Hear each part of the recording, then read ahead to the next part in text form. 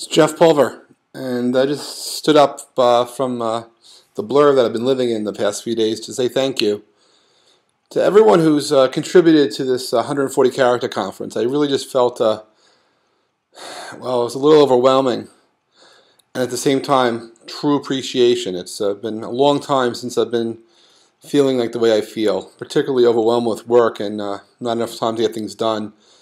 At the same time, an understanding that something special is about to happen, and I want to thank everyone who's been part of that process, particularly the people who I never met, people who I really don't know, but were kind enough to nominate somebody as a character during the nomination process back in April, people who recommended others as the panels came together, and particularly everybody who's helped spread the word. So really, thank you very much. I truly appreciate it.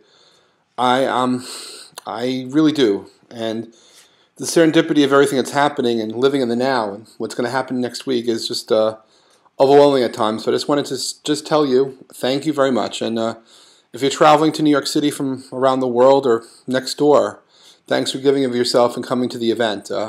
Particularly thanks to all the people who will be speaking and sharing their thoughts as we explore, Twitter as a platform and its effects on celebrity and the media and politics and just everything that's happening in business. It's just incredible.